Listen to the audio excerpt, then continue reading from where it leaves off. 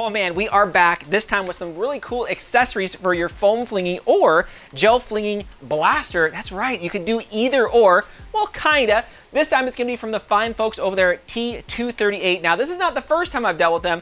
If you guys remember a long time back, we did a few reviews on their kind of grenades. They also got some flash ones, which we'll review here in a little bit. But you're able to fill these things with Nerf darts, short darts, long darts, rival balls, throw them. They had the impact one where it would just go and kick everything, and they had a timed one where you could throw it and it would go after like 5 seconds.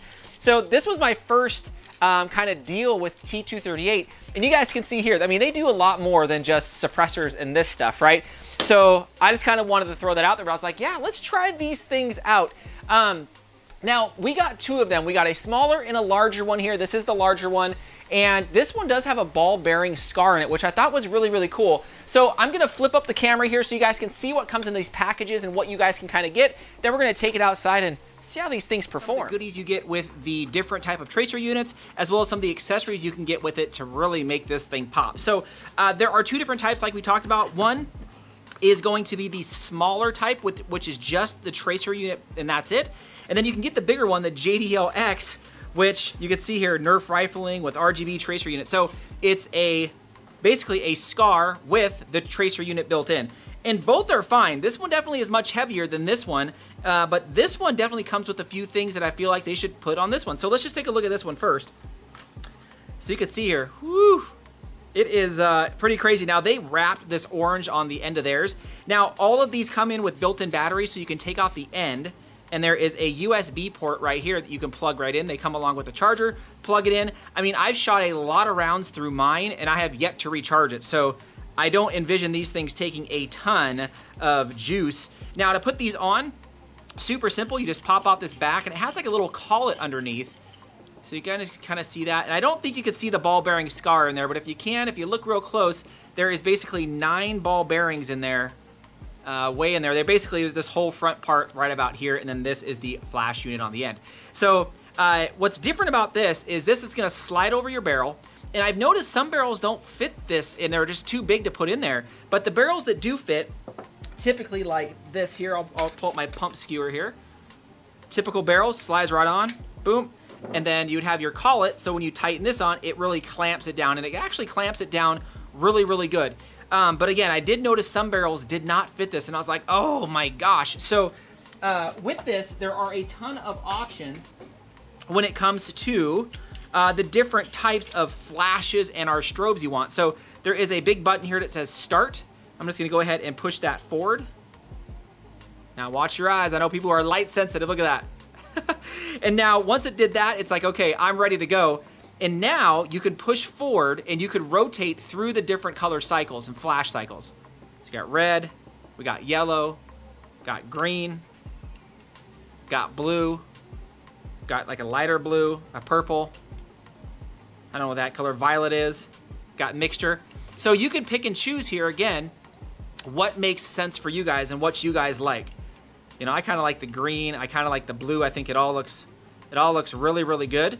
And that's how easy this thing is to shoot. So every time a dart passes through here, the sensor is going to pick it up, give it that flash, and it's going to brighten up the either the end of the dart or some of these, which we'll talk about here in a second, and it'll make it glow for, you know, 5 to 10 seconds or whatever it is down the line. And I think it looks awesome. So still, it looks really, really cool. Now, if we take a look at the smaller one, which is just a tracer unit, this one is kind of the same thing. On the bottom here, it comes off. But you're gonna notice here that this is more just a one inlet design. You got your charging right there underneath the top. So I don't know if you guys can kind of see that, but it's right there. So that goes like this.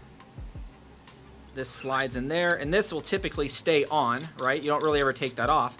But you're gonna notice that down here, it's just, there's no collet. It's just kind of a bigger opening, and it does come with 2 different types of kind of collars here. So, for example, if we tried putting this on my pump skewer, it would just be way huge. It just, right, it just ain't gonna work. But on some of these, you can put the collet like that, then put this, and then there you go, right? So it's more adaptable, I think, than this one here. But then, of course, you got a threaded one here, and I think this is more for barrels that have the threaded end. I don't have anything. My real steel have that, but I don't have anything that threads. So these two are the main two that I'm going to use. And you'll notice that one of the things that I noticed is, you know, putting these on a gel blaster, it was hard to find a gel blaster with a tip that would either fit that or fit one of the collets. And luckily I had one. So we're going to be shooting this in our demo. We're going to shoot that like that. But man, this definitely needs to be colored orange on the end for sure. And this works really, really easy as well. The on button is actually hidden in one of these grooves. I don't know if you could see that, but it is right about there. So you push it, and it's kind of like the same thing. Again, with photosensitive people, watch your eyes. So you're going to push it. It's going to cycle through the same things that we've seen before. So you got the greens, the blues, the light blues, the reds, the violets. And you pick and choose what you like. And again, there's no ball bearing scar in there. But it's just the end part of that. It's just this part of this right here. So you shoot this and it will light up whatever you're kind of sending through it. Now, if you want maximum efficiency out of these for this to light up something, I don't think these light up, of course, regular darts, but you can get these, the Tracer gel balls. This is about 6,000 and these were like really, really cheap.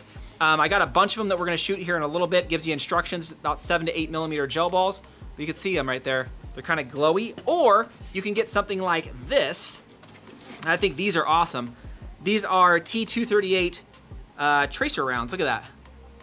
And if you could see the top, it's almost like a clear, I don't even know what type of that stuff. It feels like a regular dart head, but I'm pretty sure there's some real tech name for the stuff that can store and hold the light. I don't know what it is, but it feels just like a regular dart. And I got a bunch of these, which I think is awesome. But that is what you guys get inside the package. Let's just go out and shoot this thing.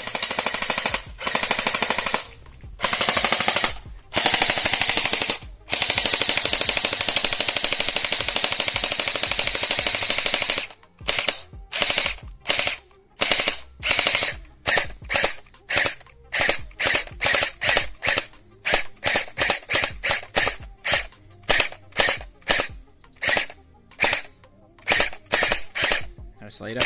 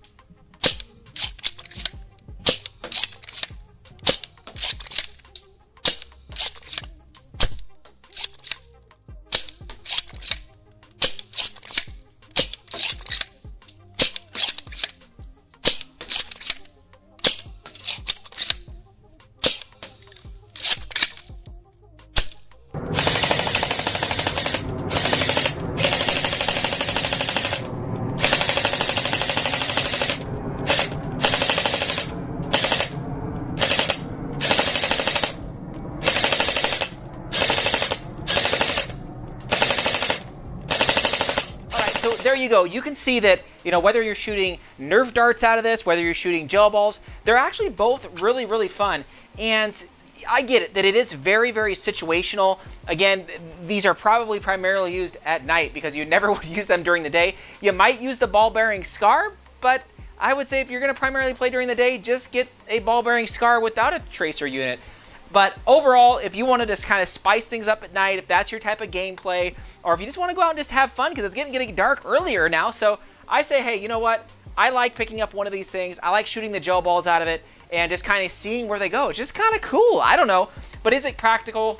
Not really. But I still think they are definitely kind of cool, you know, kind of little gadgets and gizmos to kind of use during the winter months, because we all know it gets dark at like 4 o'clock. So, you know, being able to kind of shoot these in the backyard or whatever, I think is awesome.